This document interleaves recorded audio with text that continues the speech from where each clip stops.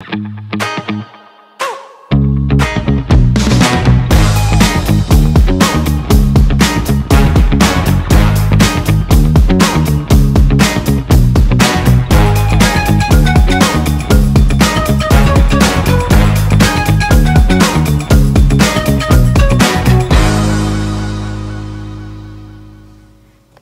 next story is meant to show you that different people have different rates of weight loss, and it really can vary from person to person. One of the things that makes me the saddest in healthcare is when patients are fat shamed by their doctors. Ikaika is a joy to have as a patient. He came to me with severe fatty liver, obesity, sleep apnea, and a history of gout and prediabetes. His is a story of the tortoise versus the hare, and he will show you how and why the tortoise wins. He started at 347 pounds and with a BMI of 55. In 6 months, we were able to normalize his liver enzymes, reduce his fatty liver from severe to mild, and also reduce the size of his liver, which was very inflamed, and he wasn't really even aware of it. In 18 months, he's lost 57 pounds, 38 inches off of his body, and well, I'll let him tell you the rest. In my patient community that I've created called the Keto Hana, he is by far our biggest cheerleader. He has a huge heart. He is one of our educators here in the state of Hawaii. He is a husband, he is a father of 2 beautiful children, and he has a story that needs to be heard. Aloha, my name is Ikaika Okalani Bikoi. I am an educator here at James Campbell High School where I teach PathCore for our freshman class for the Public Human Services Academy. I've been a patient with Dr. Jodi ever since February 2020. My nationalities are Hawaiian, Filipino, Chinese, Japanese, Spanish, Portuguese. What made my wife and I actually want to get interested in keto, we were on social media and we noticed that people were starting to do like a keto diet. My wife and I have been battling our weight and going on to all different types of diet plans, and nothing ever really worked. For myself, I actually battled problems with weight ever since I was a kid actually. And that's what actually led us to finding Dr. Jodi through certain things and through keto pages, and it was from like word of mouth of just noticing what people would put for comments, and that's what led us to Dr. Jodi's office. And yeah, I've struggled with my weight ever since I was a kid. I want to say that it was odd that I was a reverse from my sister. I'm younger. I came out a really skinny, light baby.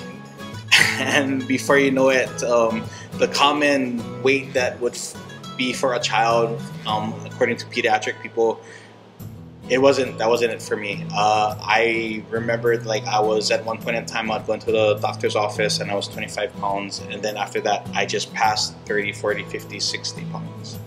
At the age of 3, or should I say a little bit before 3, I learned what obesity meant. It wasn't fat. I was always called and directed to be obese. I crushed my ankle, and because of my obesity, it affected me a lot. The healing process took a little longer. The crutches were only made for adults. I got tons of scars from the crutches because I would fall and it would hurt me. Of course, being obese, I got teased a lot. I couldn't play sports that normally my boy cousins were playing, which broke my heart because I loved athletics. I loved sports. I grew up around it. What was really hard was people just judged me based on my size. Entering kindergarten, I was over 110 pounds. I was the biggest kid in my entire class. First day of school, it was really troubling and was kind of overwhelming. But my parents didn't know until my dad got a phone call. My dad was actually pissed about it. I was in the classroom. I sat at my desk, a common elementary, kindergarten desk and chair. As I sat on the chair, I just sat there and it pancaked. Literally, it was metal and plastic, and I just pancaked the chair. I fell to my butt. The entire class was laughing. My knees couldn't fit under the desk. The custodians came to adjust the desk to max it out as high as possible, and it was still too low.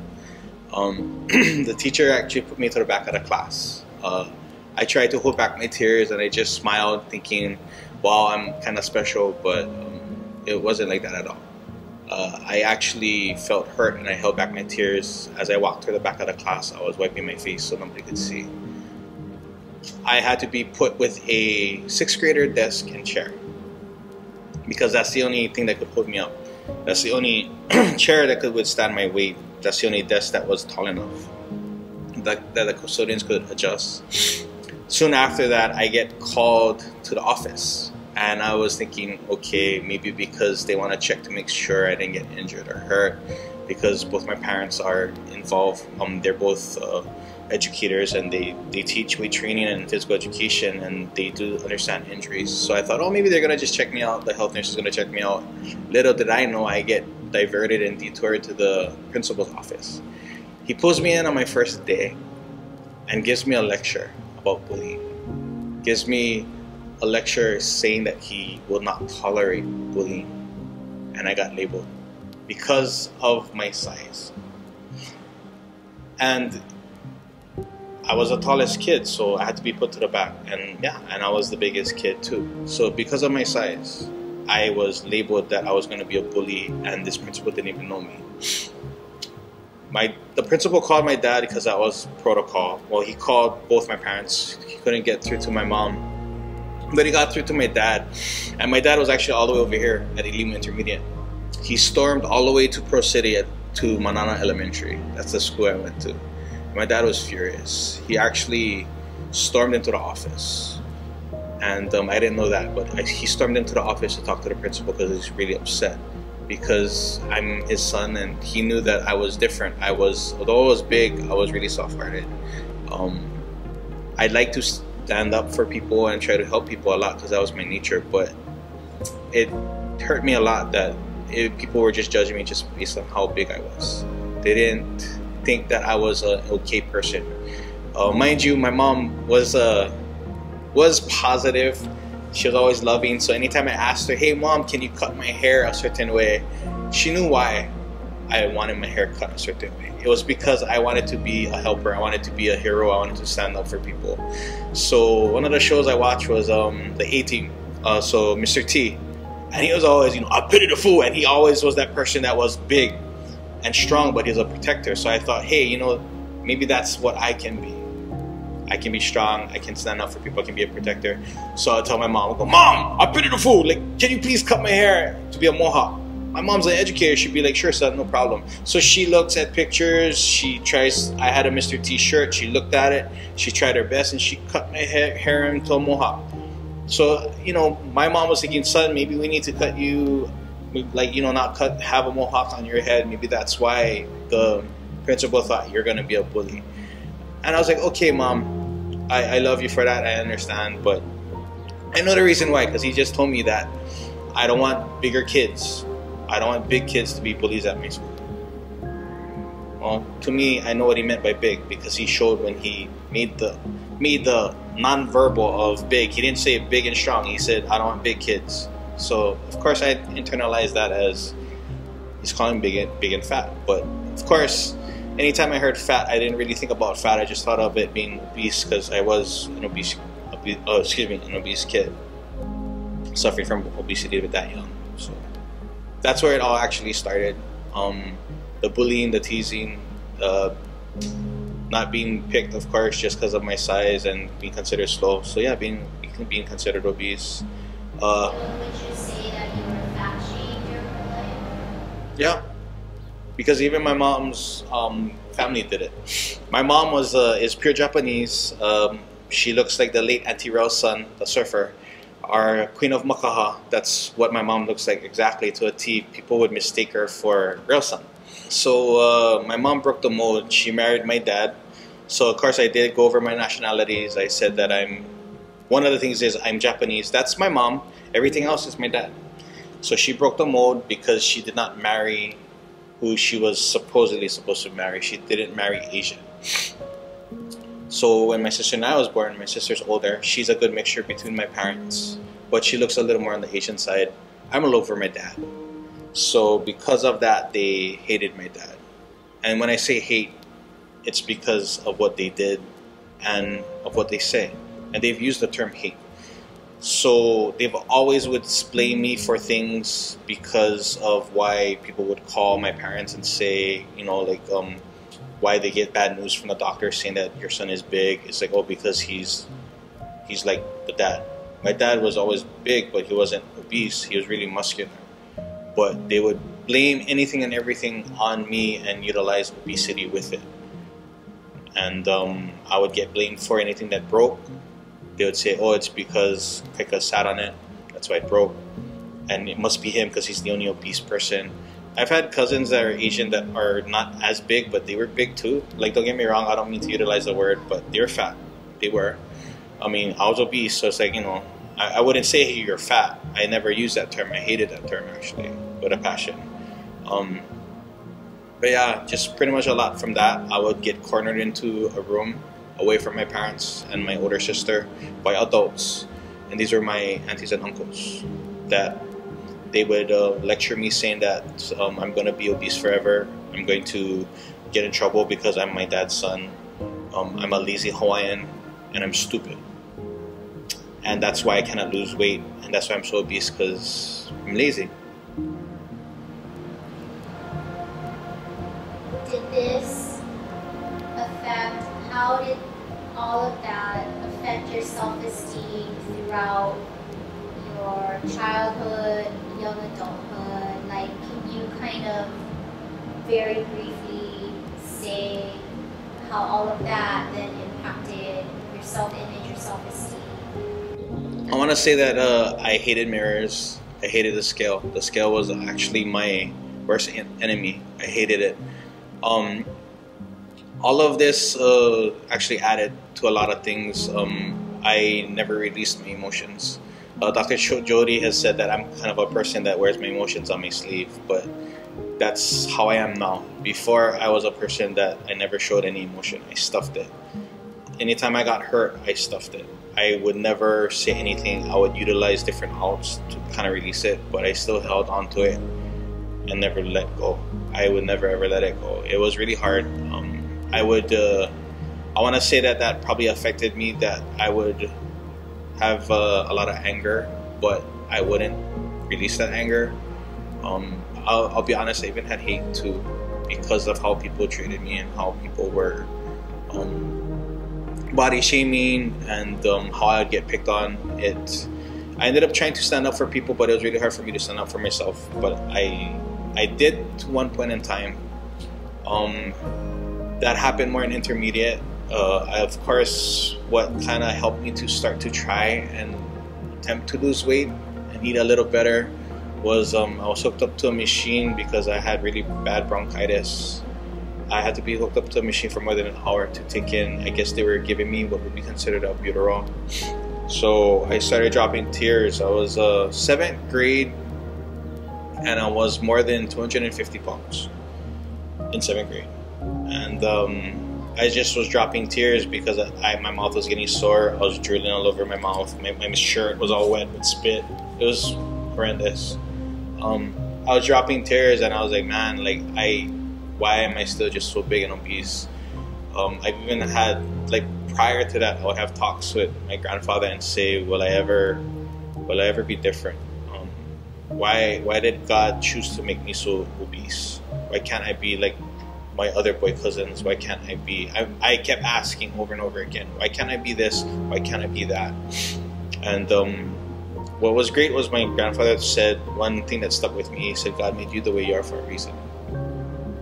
You may not realize it now, but later on you'll figure out and he'll let you know.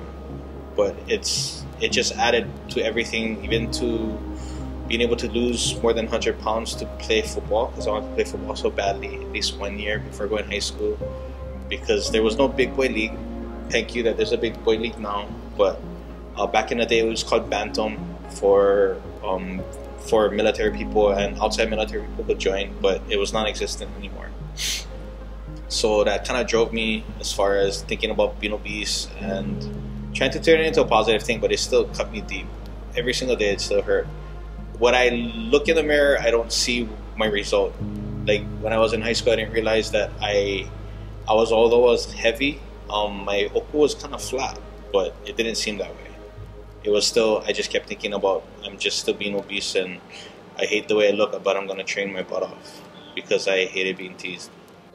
Then I want to say after that, probably before seeing Dr. Jodi, I know that I got past, I probably hit 400 or a little over. Just didn't want to step on a scale, and I wanted to lie to myself because I still hated the scale. But yeah, like after I stepped on the scale and I was about 380. So this is like when Arlene and I was just dating. We didn't really get married yet. Once I hit 380, I just didn't bother stepping on the scale anymore, but I knew I was still getting heavier because I had to get bigger clothes. So I want to say I probably got to 400 pounds without a doubt, a little bit more than that. Yeah. And then, were there any, because I know your medical history and your medical conditions, do you want to briefly talk about, were you diagnosed with anything that scared you? I want to say I wasn't diagnosed with certain things, but I guess the very first thing that I was diagnosed with that scared me was apnea, because understanding what apnea is and knowing that, learning from my spouse, from my wife, that I tend to stop breathing, and I just didn't really realize it, and you know, I guess it scares her. It scared me too because I was like, wow, I stopped breathing. I didn't know I could do that. I'll jokingly joke about it and say, oh, I'm just trying to dive in my sleep. You know, I'm holding my breath going down to kind of spear the uhu and the palani that is really big. But what are the biggest quality of life improvements you feel you've gotten from doing keto? I want to say the big takeaways from being part of the keto prescription and living a actual clean and like based on science, based on everything else, based on all the medical credentials that Dr. Nishida has, I want to say learning what is considered to be healthy, learning what needs to be done and what you can do and shouldn't do is really a big takeaway. It's refreshing. Also, learning those things, it makes it less discouraging. Learning those things and being aware of it helps with sticking to trusting the process, trusting what keto can do for you. I have more energy. I'm actually able to, I want to say I'm able to perform better in a way of I'm not so tired. Although I'll tell Nishida, you know what, I'm still hungry, but I can see and feel that there's a change. It's really good. I have better rest. I feel that my brain thinks a little better, more clear. I want to say it's made me a better spouse. It's made me a better father. That I'm a little more patient. Although people say I'm really loving and patient, I'm that much more. I'm not so upset and mad. I'm seeing sustaining results. It's not a quick, fast change and be like, okay, give me about a couple more months and then it all comes back. So that's the part that's making it a happy thing. That's what it's kind of making it like you want to do a whole Lao Chihu kind of thing and celebrate. It's nice to know that there's a good support system. You can't describe it. It's just one of those vibes that you feel. It's like when you have that perfect session when you're at the beach, or you have that perfect moment that you're having a gathering and everything is just so perfectly set that even the small little things that wasn't planned, it happened, but it happened for a great reason. It's something that has a spiritual moment too, and it's one of those things that's beyond fate. It just lays down nicely, even with the small little mistakes and setbacks. It makes it that much more of a sweeter thing. You know, you end up having that sense of not just accomplishment, but that sense that things are gonna get better, because there's a lot of, pardon my language, there's a lot of shit on everybody's plate with how all of this is going. and keto has actually helped me to deal with it. Like I can be okay with a full entire plate and just say, hey, you know what? I got my work spoon and I got my keto spoon. I'm hungry. Let's go. And that's what I look for every single day. That's what I try to give, that good positive feedback and aura to my wife, to my children, you know. And that's helped. It's helped me to kind of be more self-aware. It's helped me to understand that, hey, you know what I learned, not to say it was wrong, although it is wrong, I learned it because people cared and loved me, but I just wish like more medical people could understand it and be a little more humble, like what Dr. Nishida is, and just really make themselves more aware and be okay with trying to take not just science, not just medical, but just common sense too, don't get me wrong, but just everything, like take everything into account. I mean, look at what I'm doing as an educator. I don't tell my students you're doing this because I said so and that this is what the teacher said so it's correct. I want my students to have a sense of keto hana. I want my students to trust the process. I want my students to actually be able to be self-directed but put their ideas to the classroom. Same thing like keto. We're trying to put our ideas and say, hey, you know what, doc, will this work? Is this okay? Take a picture of the back and be like, do I meet? And it'd be like, yeah, but watch the amount that you have. Like really cut yourself off, then you learn, okay, good. Or you learn like, oh snap, I thought that was actually okay, but oh, it's actually not. Then you're not, it's not like a hidden secret. It's not like, I'm not gonna tell you this because you'll no longer be my patient. You're being taught to live your life and enjoy it, but do it in a healthy way and really understand what to look for and what to stay away from. I mean, look at all of these bigger companies that will just want to make money off of us, and it's costing us not just our health, it's costing us our lives. Like, it scares me that if I didn't do keto, that my wife would be without a husband and my kids would be without me. So that's like honestly the biggest fear that I have. And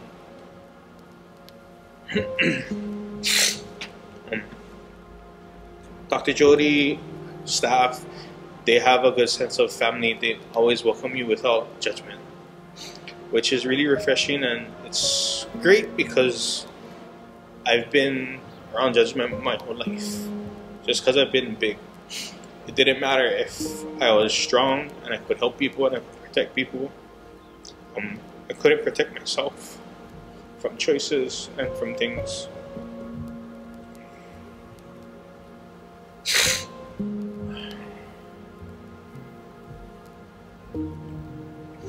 But yeah, I'd say Keto Hana was the, next to getting married to my wife and having my 2 beautiful kids, Keto Hana was like probably the best thing that has ever happened to me and I've ever been blessed with. Really? Oh my gosh. It's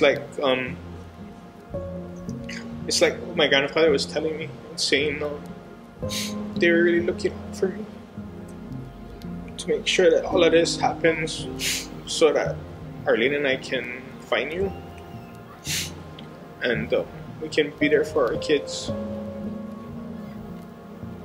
It's also helped me to have better closure because Aaron and Ariel, my 2 kids, aren't our only kids. Technically, our oldest we lost.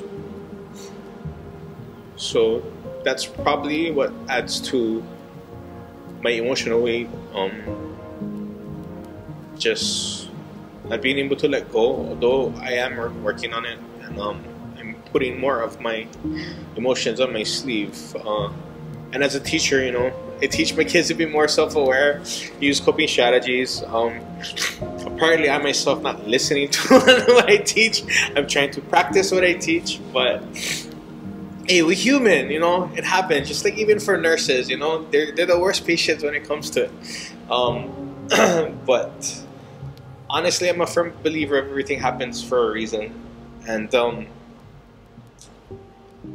had to make all these mistakes to get to where I'm at. Alright, my name is Ikaika.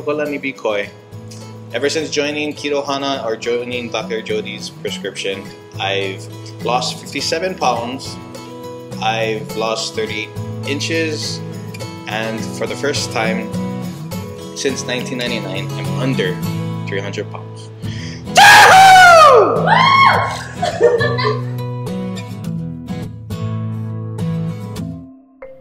What is keto exactly?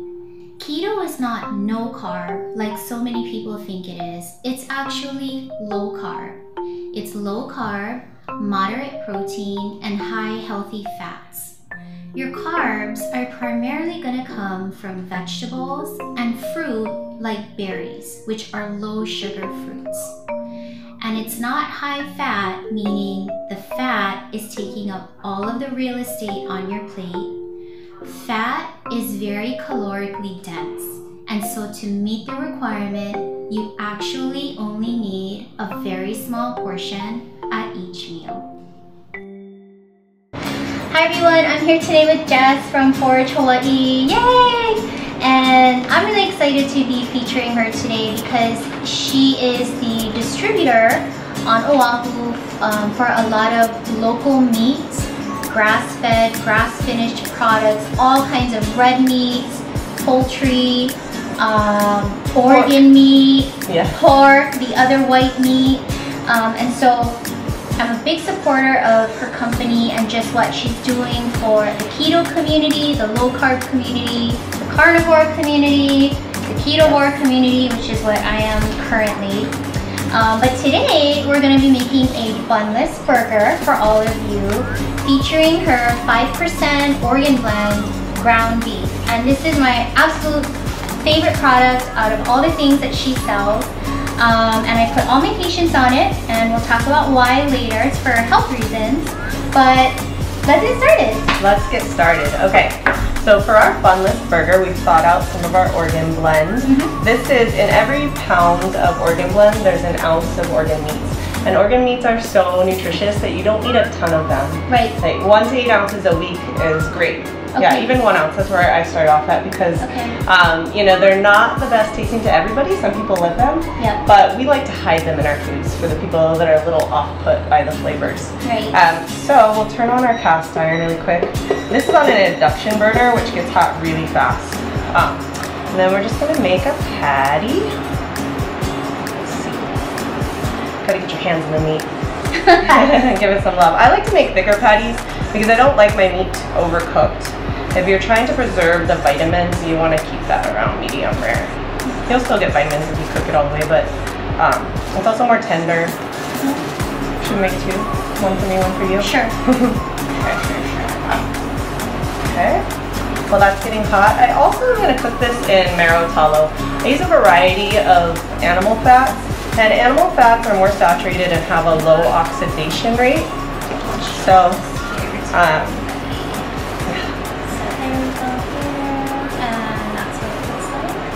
I think they're really great for cooking, and especially in a cast iron pan. It just coats it really well. Okay, so we're gonna add some marrow tallow. It's gonna be really hot. Ooh, out, Jodi.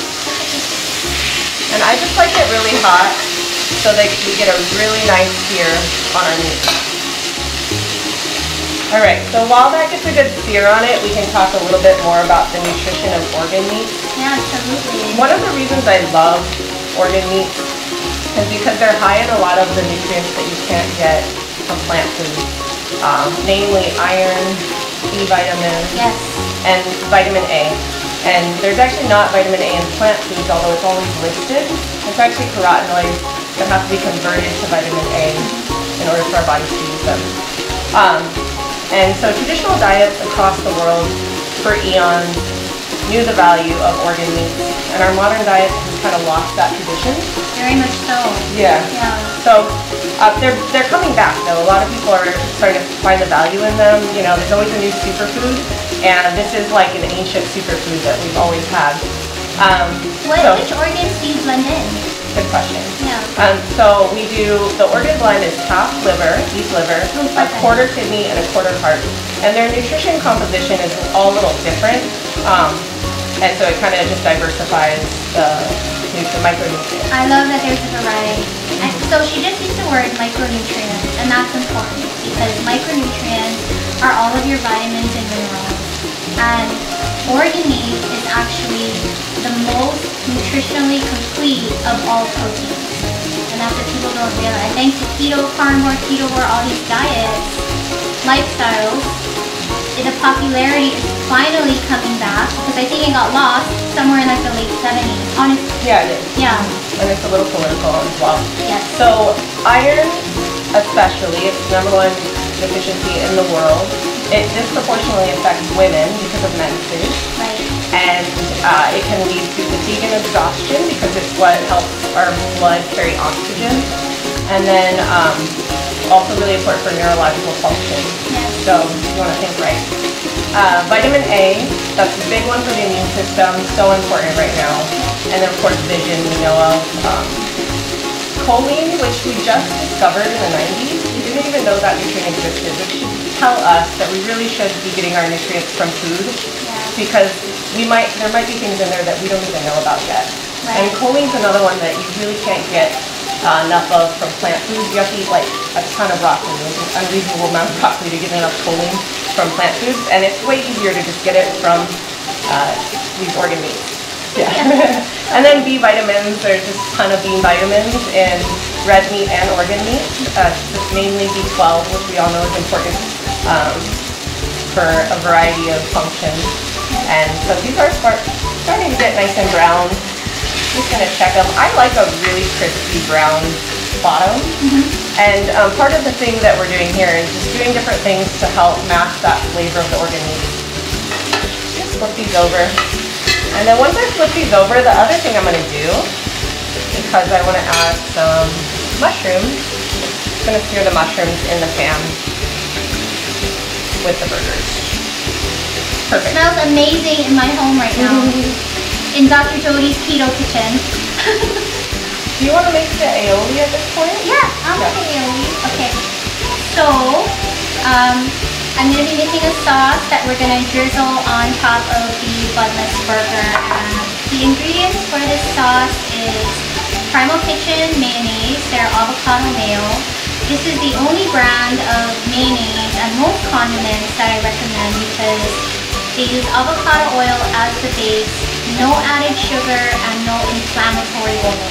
So that's why I love this brand. Second, we're going to be using full fat sour cream. So we do these in equal parts, basically. And for a little kick and flair, I love to add like a teaspoon or a tablespoon if you're a fiery person of June's Awesome Hot Sauce, which is a truly keto approved hot sauce made by my friend June Padiarca. Or if you're a mustard person, you can do a dollop of Dijon mustard in that. Okay, so here we go. Are we going to do the Dijon or are we going to do the We're going to do the June. Okay. So I'm just I do love using a lot of Dijon mustard on this burger as well as another way to kind of mask the flavor. Yeah. If you don't have all these ingredients, one way to do it. You can add it too. But I'm so excited to try your aioli. Yay, and it's so easy because there's only 3 ingredients. Yeah, I was wondering when you said what it was going to be. This stuff is hot, you guys. So you don't need to add a lot. I'll show you. I really just added a few drops. But it gives it such nice